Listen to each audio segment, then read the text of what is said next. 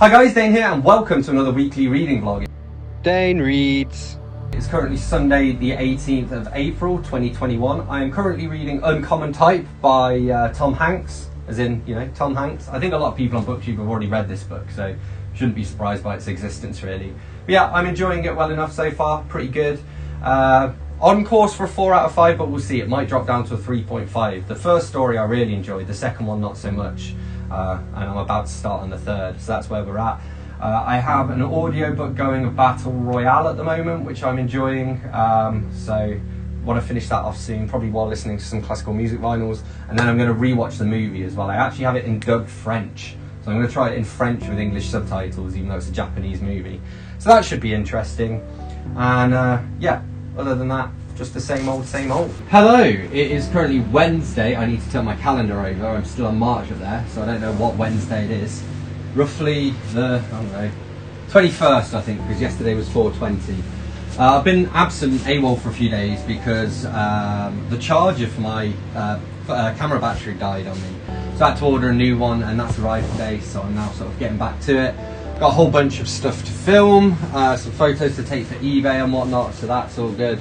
In terms of what I've been reading, I finished reading my audiobook of Battle Royale by Kushan Takami, which I did enjoy. I mean, I've read it in the past, and it used to be a 5-star. I think this time I'll probably give it 4 stars, but I'm glad that I watched it, and I will be watching the movies soon, both 1 and 2. Sorry, I'm letting the cat out. I think I actually have them both with French audio with English subtitles, which should be interesting. So it's a Japanese movie dubbed in French with English subtitles, so we'll see how that goes.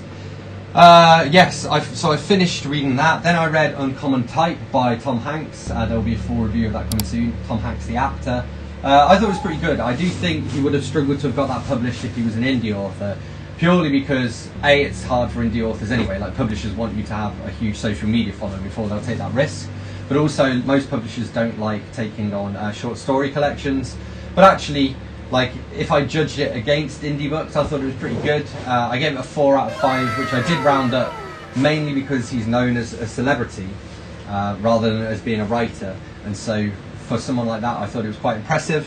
And now I'm just reading Marathon Man by William Goldman. He's the guy who wrote The Princess Bride. He also wrote the screenplay, I think, to Butch Cassidy and the Sundance Kid. But it's not very interesting. I'm right at the end now, and I'm just going to be glad to get it over, to be honest. And then I think I'm going to read the Q Annual by Spike Milligan. I also had a book in today that I've somehow lost already. I keep doing that. I don't know, it's around somewhere. I need to pop that on my Goodreads, but it's a poetry collection anyway, so that won't take me too long. So there's that. I don't have any current audiobooks planned, so I'm mostly going to be watching through my Watch Later playlist on YouTube. I've also been listening through my vinyls. So that was good. So I listened to like Meatloaf today and some Adamant and, you know, all that kind of stuff. Wings I listened to as well. And so yeah, that's what I've been up to. I went to meet the guy I'm buying the house from today, just to go through like the freehold basically, and to cover that off, to go over any questions, swap contact details and stuff. And we also did like a gentleman's agreement for the contents of the place, the fixtures and fittings. So I'm paying him 250 quid. But I get to keep, you know, the fridge, the freezer, the oven, sofa, I think, bed. So all this stuff is kind of thrown in, which is pretty handy. So that's where I'm at. I think that's about all I've got for you, to be honest. We have an acoustic Sunday jam coming up on Sunday at the Arts Centre. My colleague Fran has asked me if I mind if she gets my ex-girlfriend to work on the bar. So I said yes, because I kind of do, but only because, like, I had pretty like strong feelings for her. So I mean, in an ideal world, I don't like mixing business with pleasure, you know, but I guess that's the price you pay when you work for a local charity organisation. Like, everybody I know goes to the Arts Centre, so it's just kind of inevitable. In actual fact, it's possible that I'll have 2 ex-girlfriends at the same time at the same place, which would be nice.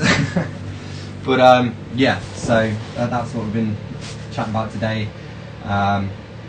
Yeah, I'm also kind of anxious as well. I actually just took my Fitbit off because my heart rate was spiking. Although it was spiking unrealistically, like I was watching it go up and it's like, there's no way it's going up that quickly, you know. So I reckoned I was in cardiac mode and I was just sitting down. I have been in fat burn mode, but that's because I've been playing a lot of guitar this evening. Did some videos for the Open Mic Slate Facebook group, which is like a great virtual open mic. So I did that, and I also did a cover of somebody that I know through that group. So that was a lot of fun to do.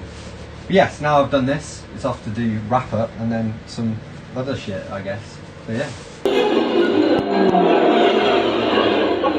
Miso watching Star Wars Episode 1!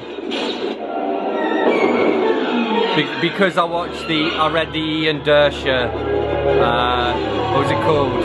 The Phantom of Menace Shakespeare take on this. Go on, Bravo leader, fuck 'em up, fuck 'em up. Hello everybody, it is what, 7:45 on the 22nd of April, I believe it's a Thursday. Yes, it is a Thursday. I finished reading whatever I was reading last. I've got so many books. Oh, Marathon Man. I finished reading that. Then I read Q Annual by Spike Milligan. Q was a TV show that he had. So it's basically a collection of scripts and photos and stuff. Lots of racism in it, to be honest. Several N-bombs. We had a W-bomb, which is like a word you don't even hear anymore. Like, you know, with N-bombs and stuff, like rappers use it. So I'm talking about the W-bomb, was the one that rhymes with cog. And yeah, and like he had some like Indian people in there, some Chinese people, and they were speaking in Chinglish. I'm trying to show you what he was doing, but I can't do that without being racist myself. So I'm not going to do that. But yeah. It was okay still. I mean, it was amusing. I think I would have enjoyed it more if I knew the TV show, because it's basically just a collection of scripts for something I've never seen. And obviously the racism was very problematic. I mean, unfortunately, with Spike Milligan, he did that a lot. Now, I think it's because he fought in the Second World War, so I think he actually picked up a lot of it while he was in the British Army. And there were like sketches of Hitler stuff and him doing, like, wearing a little moustache and doing the old, you know. So yeah, a little bit problematic, but still, I'd probably like a 3 out of 5, it was okay. And I'm now reading The Food of the Gods by H.G. Wells. I've literally only read the introduction and the first couple of pages so far, but it sounds really interesting. So basically the food of the gods is like this food that when people eat, it makes them grow really tall and, you know, into giants and stuff. So I'm pretty excited about that. My sleep's a little bit off. I tried to go to bed like twice last night and eventually fell asleep at like 6. So I have IBS, which gives me a lot of stomach problems, and basically when I went to bed last night I was lying in bed and the noise from my stomach was keeping me awake, as well as the sensations obviously. But yeah, I did look it up because I get a lot of anxiety. My anxiety and my IBS are very linked, so I get stomach aches and it makes me anxious, but equally if I'm anxious about something it gives me stomach aches, so it's kind of this vicious circle. But I do have a little bit of, you know, like mental relief, I guess, because I ended up googling like the gurgling stomach sounds and found not only like IBS basically has a very particular type of stomach sounds. This is kind of gross, I don't know if you necessarily want to hear this, but basically what happens is like my guts like contract and expand way quicker than they should do, and that's what causes the gurgling sounds, because they're like trying to push basically like water through my intestines and stuff, and so it makes all this like kind of sounds and stuff. But it's quite specific to the point at which this one company has actually developed a tool that is like a belt that you can wear, and it uses AI to listen into your stomach, and it can detect whether you've got IBS or not based upon the noises, because they're that different from regular stomach noises and whatnot, because obviously everyone's stomach rumbles every now and then. Unfortunately this company's only in Australia, so I can't actually try their tech, but I did listen to a few like recordings of what a stomach sounds like when there's someone suffering from IBS, and it's exactly what my stomach was doing.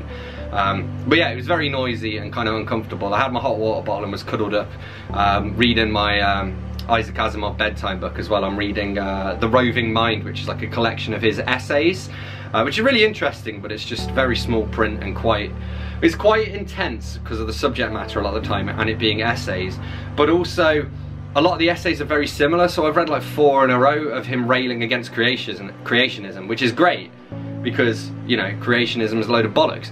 But the problem is it's just the same stuff said 4 different ways for like different publications and stuff. But hey ho, I am enjoying that. And now I got this in the post today, which is my new laptop charger, because my old one broke. Because it's like, you see how tiny this is? I don't know if you can even see it. Like, it's a lot smaller than a normal laptop charger is, and so these ones seem to break very easily. Fortunately, the entire charger, this cost me about a tenner I think, which isn't too bad really. But I normally have my laptop on playing Red Dwarf, and I watch Red Dwarf while reading in bed, so I haven't been able to, because what I do is I read and I do Duolingo on my phone at the same time, because I'm insane. So it means I couldn't even watch Netflix on my phone, because I was using my phone for Duolingo. So now I can get back to, in my evenings, Red Dwarf on Netflix on the laptop, Duolingo on my phone, Isaac Asimov book, hot water bowl, Biggie there, it'll be lovely. He was letting me spoon him yesterday, it was really sweet. So that's where we're at, and this evening, because I didn't go to sleep till like 6 AM and woke up at like 3 PM, I will probably be up late tonight. So I'm going to do as much filming as I can before it gets too late to film, and then do lots of editing and stuff. And yeah, I got lots of stuff I want to list on eBay. Again, because I'm looking into moving house, I was actually talking today about income protection insurance, which basically just means if I have an accident, or like if I break my hand, for example, they'll pay out so that I can still pay my mortgage. They also, if I break a bone, even if it's my foot and I can still work, I get an immediate payout for that. And also like critical illnesses and all of that kind of stuff. So it's just common sense really to get it. But I'm sorting that out today. I went to see the guy I'm buying from yesterday, and sorted that out. So at the moment I'm literally just waiting for my mortgage to go through and for my solicitors to do all the paperwork. But there's a bit of a backlog with people at the moment, so I'm just sitting around waiting, not really knowing what's going to happen and when I'll be able to move and all that stuff. But in the meantime, because of my eBay store, I'm just trying to sell like as much stuff as I can. I'll link to my eBay below actually. There's a ton of books on there, a ton of vinyls. Pretty much everything is free postage. But I'm also accepting offers at the moment because again, it's in my best interest to get rid of stuff. So if somebody sends me an offer for something that's more than the postage is going to cost me, I will probably accept it.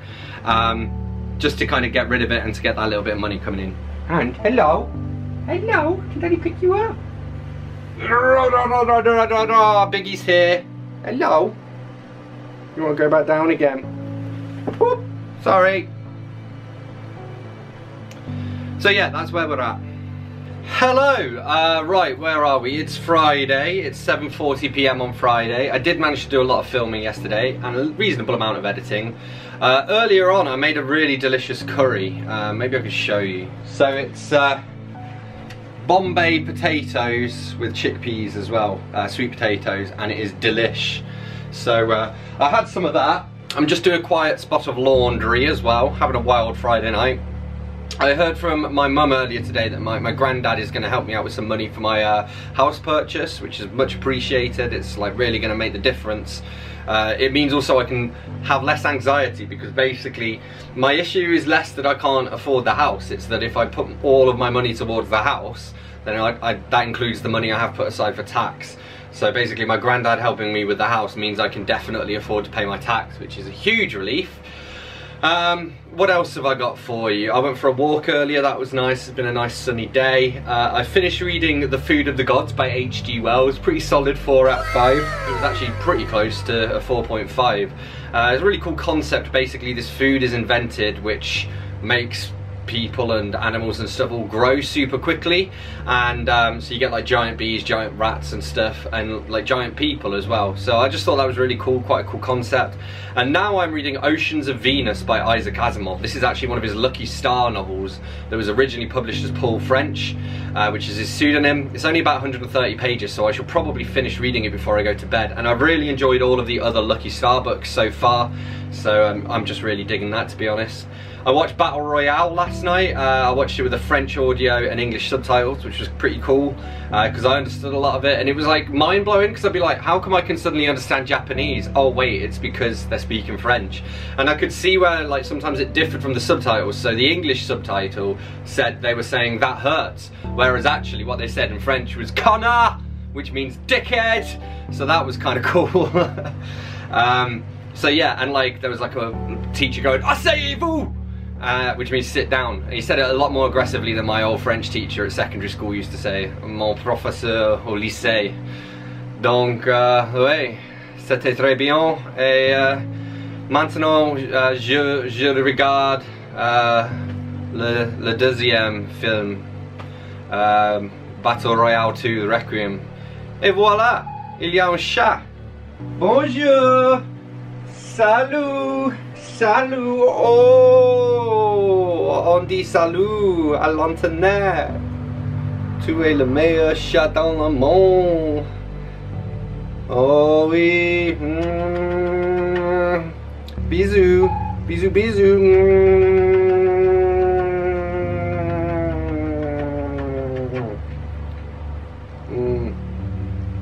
Merci. Alright, so that's where we're at. Hello everybody, it is currently what? 10:33 p.m. on Sunday the 25th of April. So we had our Sunday jam in the garden, acoustic Sunday jam at the Arts Centre today, which was a lot of fun. So a few people got to go on twice, including me and my friend Dave and our band The Ilk.